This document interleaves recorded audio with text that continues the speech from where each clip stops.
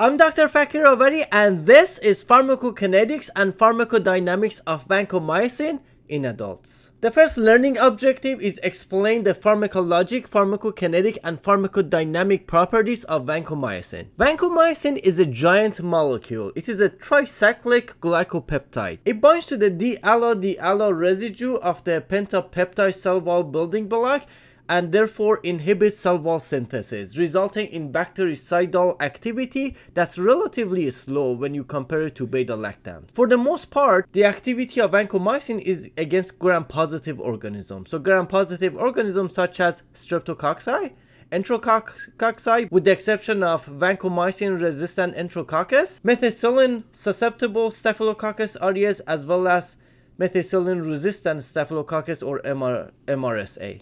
Vancomycin does not have activity against any gram-negative organisms, as well as it does not have activity against anaerobic organisms such as Bacteroides. It also does not have activity against any of the atypical bacteria. As I mentioned, vancomycin binds to the D-allo residue of the peptidoglycan layer, and therefore it inhibits formation of peptidoglycan layer. As you can see in gram-negatives, there is an outer membrane above the peptidoglycan layer, and vancomycin is a huge molecule, and because it's a huge molecule, it cannot go through the outer membrane of the gram-negative organisms, and therefore it cannot touch the peptidoglycan layer in gram-negatives. Therefore, vancomycin does not have activity against any gram-negative organism. It only has activity against gram-positive organisms. Here's what the peptidoglycan looks like. Note that this is a mesh of basically building blocks of the peptidoglycan. Those building blocks are basically G and M. So N-acetylglucosamine and N-acetylmuramic acid. And the way that this peptidoglycan mesh is formed is that these building blocks will actually cross-link with each other, and overall it will create this mesh. And what vancomycin does is that vancomycin will actually bind to these building blocks, and when it binds to these building blocks, it actually inhibits cross-linking. So because there will be no cross-linking, because vancomycin inhibits that, then there will be no peptidoglycan layer formed. Let's take a look at vancomycin pharmacokinetics. Vancomycin oral absorption is negligible. So therefore, if you administer vancomycin orally, it will stay in the GI tract. It will not be systemically absorbed. Sometimes this is a good thing. For example, if you're treating Clostridioides difficile infection in the colon, we actually give oral vancomycin, and it's good that it actually stays in the GI for that infection specifically, because the site of infection is in the GI. For all other infections, oral vancomycin has no role. So vancomycin, for all other indications, it needs to be administered intravenously. For the most part, vancomycin pharmacokinetics shows a lot of variability in different patient population, including protein binding and volume of distribution. It is renally excreted for the most part, so renal function is very important when it comes to vancomycin therapeutic drug monitoring, just like aminoglycosides. And the half-life of vancomycin in someone with normal renal function is about 4 to 6 hours, and it will be extensively prolonged in someone with renal dysfunction. Before we talk about vancomycin, it's important to understand two-compartment pharmacokinetic model. So in the one-compartment model, you basically administer the antibiotic and it will stay in the central compartment. One-compartment model is very straightforward, so you can do the kinetics very easily. Because aminoglycosides are hydrophilic, their pharmacokinetics are very close to one-compartment model. So for simplicity, you can assume that aminoglycosides show one compartment model. Although vancomycin is also hydrophilic, it actually has the ability to distribute into tissues. So it can actually penetrate different tissues. Therefore, vancomycin shows a two-compartment model.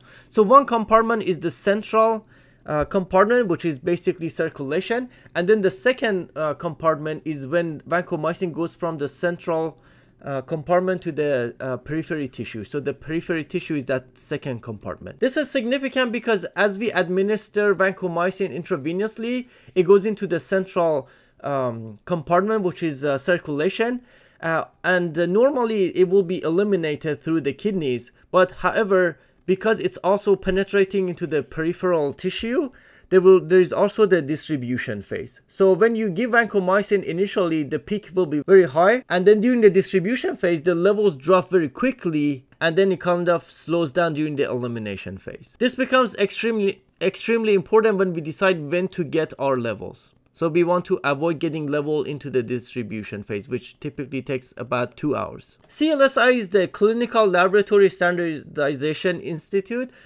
which is the organization that sets standards for laboratories, including microbiology laboratory.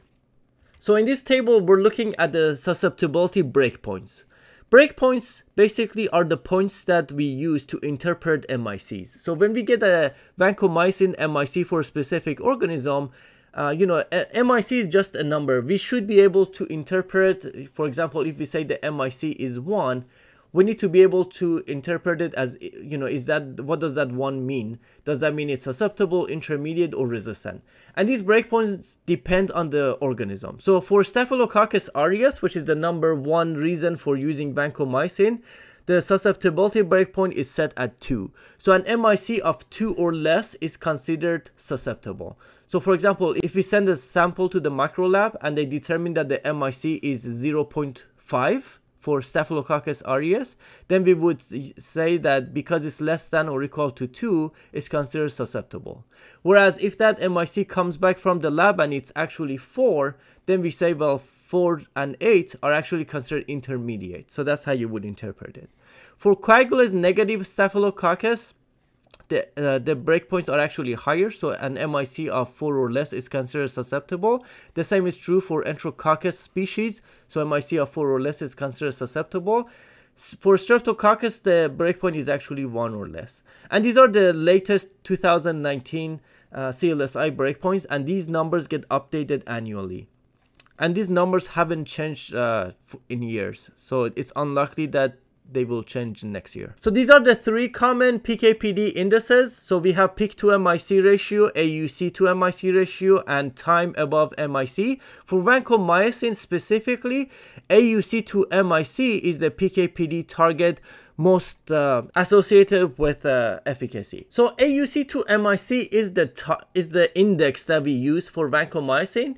However, you want to achieve a specific number. So for Staphylococcus aureus specifically, we want an AUC to MIC ratio of 400 to 600. So you want it to be at least 400.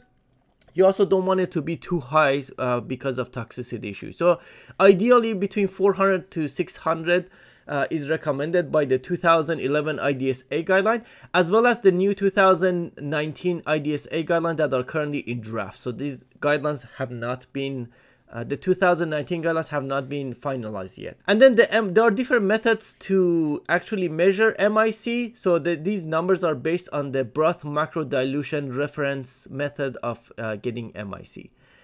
And the AUC is ideally in this for a 24-hour period. So from the time of initiation of vancomycin up to 24-hour period. So that's the area under the concentration curve that we would calculate. Now, historically, it has not been practical to calculate AUC. So what a lot of guidelines have done, they have used trough as a surrogate for AUC to MIC. Especially that 2011 guideline used trough as a surrogate for AUC to MIC. So as you see different guidelines for different infections, they, instead of AUC to MIC target of 400 to 600, a lot of these older guidelines actually have trough targets. So they would say for severe infections, a trough target of 15 to 20, and for less severe infections, such as diabetic foot infection, 10 to 15. And the upcoming 2019 guidelines actually do not recommend trough targets, and I'll explain that in a minute. But it's important for you to know that there are a lot of guidelines out there, specifically older guidelines,